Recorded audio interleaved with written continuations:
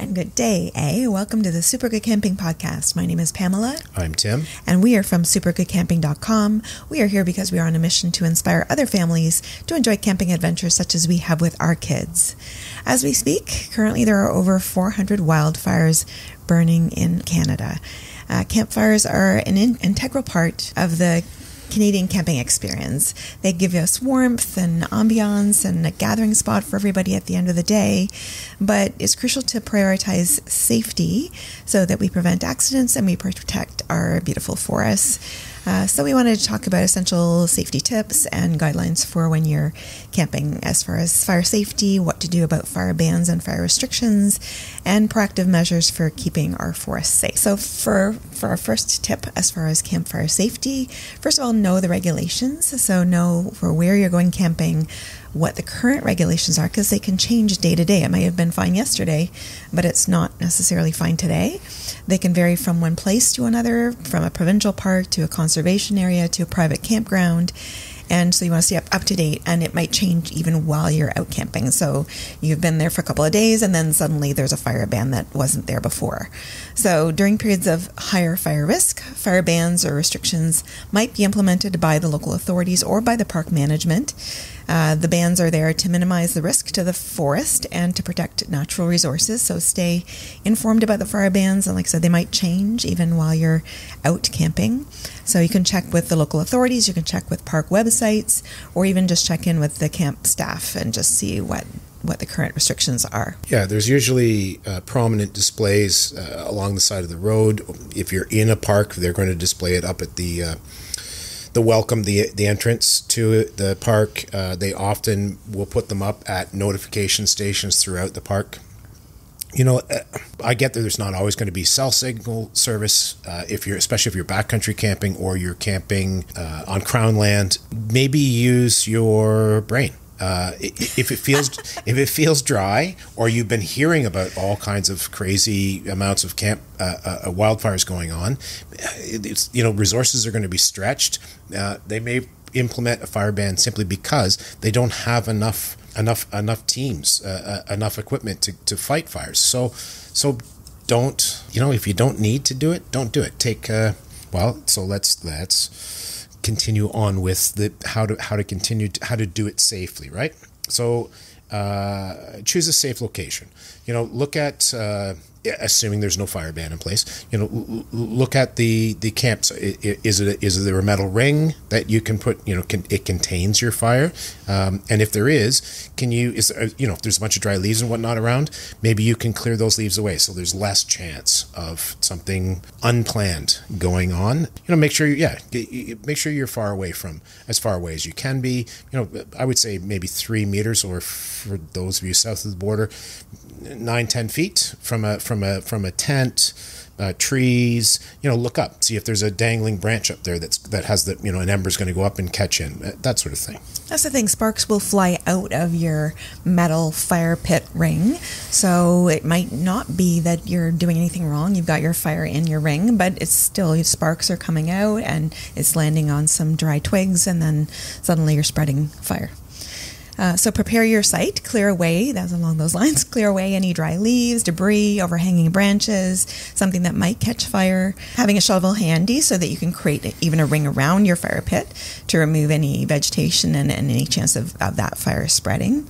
Right. So I just want to throw in there, fires don't just burn up. They can often, part of the reason we have as many wildfires burning as we do is from simple things like a lightning strike, which doesn't necessarily ignite right away, but travels down the tree, through the roots, and underground, where there is still plenty of burnable material, but it smolders for 3, 4, 5 days, then it bursts out. Same thing can happen with your fire pit if it's not located properly. If you're for sake of argument, if you're in a backcountry and you've made one out of a nice ring of rocks, that's all great above ground. It doesn't do a darn thing for anything under the ground. If there's some roots there that get super hot and start smoldering away underneath, it can pop up way over there somewhere, and you don't know.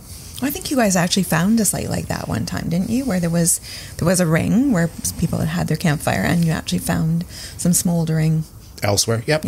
So prepare the site, make sure that you've chosen a good area, but also try to clear anything that might catch campfire, keep it contained. So either a fire pit with rocks or the metal ring that's already there provided by the park.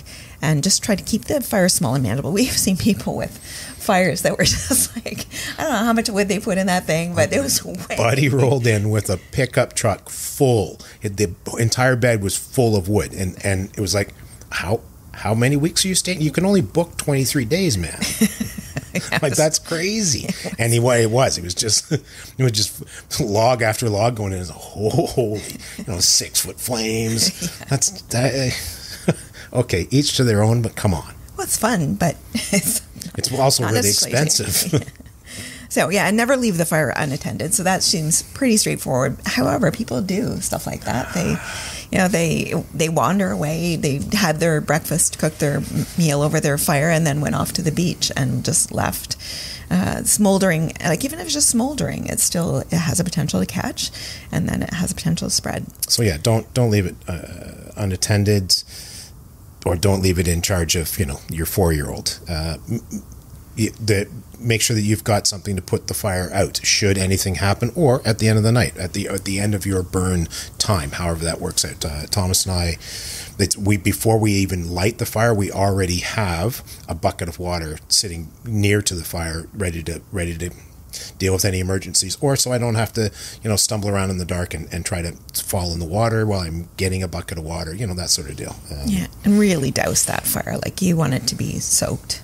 Yeah. Just little embers they can catch. They will go again, you bet. And then proper firewood selection. So using the appropriate firewood. But here in Ontario especially, we're not supposed to transport firewood from one place to another because of emerald ash borer. And so moving that, if we brought trees from here in Toronto up to Killarney when we're camping, we could be transporting emerald ash borer, and they are just devastating to the trees.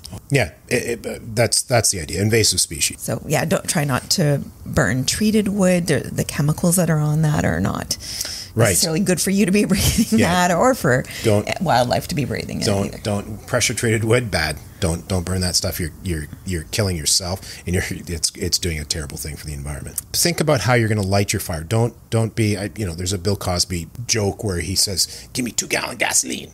Now that's a fire. Don't be that guy. Don't do it. Use a bit of newspaper, some bits of. If you're not front country and you can collect up a bit of birch bark, that's perfect. That's a great thing. Use our friends at Cool Quest are big fans of Mickwick fire starters. That's a perfect thing. Or make your own for that matter. It's something that won't flame out of control, but it will do the job that you need it to do.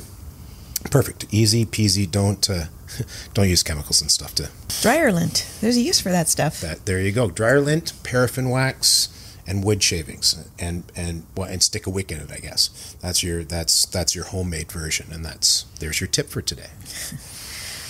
Supervision and extinguishing. Yeah. So again, always make sure that your fire is being supervised and not by a 4-year-old. By a 4-year-old or an adult that's had enough beers to have the mental capacity of a 4-year-old.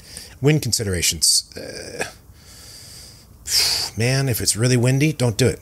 You're guaranteed to be blowing embers about. Like there's no way around it. You can't make a fire pit that won't. So give some thought to that, and look to where the wind's blowing. So if the wind's blowing, even if it's a lightish wind, but it's blowing towards, like it's from the east, and your tent is on the west side of the fire pit, that's going to be problematic. You're going to have little holes to repair in your tent. Respecting your neighbors. So just if you are having a campfire and people tend to get sometimes a bit animated around the campfire, maybe just respect the fact that by 10 o'clock or so, maybe your neighbors don't want to be listening to you singing the campfire song. So the safety aspect there is you don't want to get thumped by your neighbor. Leave no trace. Be a responsible camper. Clean up after yourself. Make sure you have absolutely drowned that fire or buried it in sand. Again, starvation works equally well, but water's guaranteed if you put enough on. Don't dispose of garbage in the fire. And I will this is me raising my hand. I take absolute. I get to wear a bunch of this because that's what I used to do with a lot of our crap. So we didn't have to pack it out from the backcountry. So I didn't have to take another trip to the garbage, or we didn't have to have some stinky something in the trunk while we slept. Don't do it. Just it's garbage. It goes in the garbage. It doesn't go in your fire pit. And you don't know. I mean, melty plastic, that stuff's hard to douse and nasty, and it's not good for your lungs. No. You know, leave the natural surroundings undisturbed. Yeah, so there's very minor differences between car camping campfires and backcountry camping campfires, but front country, mostly you're just having this designated fire pit, which is your metal ring, and other like private campgrounds may have similar, where they have a designated area where you're to have your campfire, and just adhering to the campfire safety tips that we talked about, and following any regulations and any fire bans that might be going on. Right, and just, I'm not sure if we mentioned it, with the regulations, they're put out by municipalities. There is a provincial bit of business that happens. There's too many levels of government sometimes. Make sure you check all of those things, and there are times where there may be a fire ban in place because they don't have the resources to deal with it, but perhaps a provincial park may let you do cooking fires only from, say, 5 p.m. to 7 p.m. or something like that. I've seen that happen because they do have the resources to deal with any sort of small flare-up that might happen inside the park. So you can check that as well. When there is a fire ban, you're allowed to do something like a burner, Coleman burner, or something that you can cook your food on, right? Right. So you're never left. I don't know what the right term is, shafted, because you do need to be able to eat. You do need to be able to stay warm if conditions require that. So anything that has an on-off valve, usually we're talking about a gas canister, like a propane mini stove, what's white fuel? So camping fuel, you pump it up and you can run your Coleman stove off of it. Remember the old green ones with the red tank on them? For those of you that aren't youngsters, although they may still make those. Yes, I think so. All right, cool.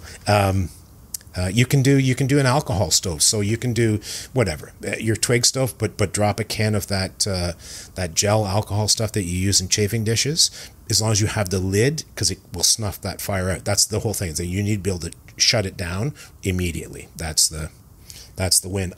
There is a charcoal thing, but I don't think that's in campgrounds. I think that's only on your own private property, and there's a lot of designations you have to be within. I don't even remember, X amount of yards or X amount of meters from a permanent dwelling.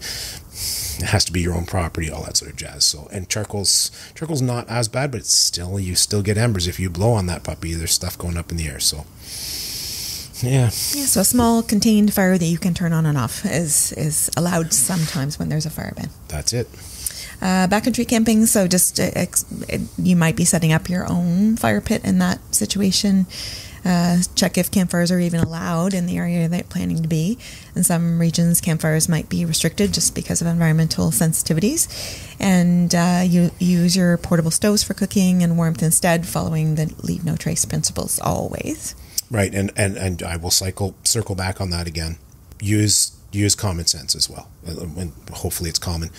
If it was looking dicey when you left and you don't have a cell signal in the backcountry, to check what the new restrictions are. If it feels dry, if you're smelling smoke, try not to do it. Yeah. Thomas and I carry the options to be able to cook over a campfire and cook on our pocket rocket, right? It gives us options in case of either situation. So yeah.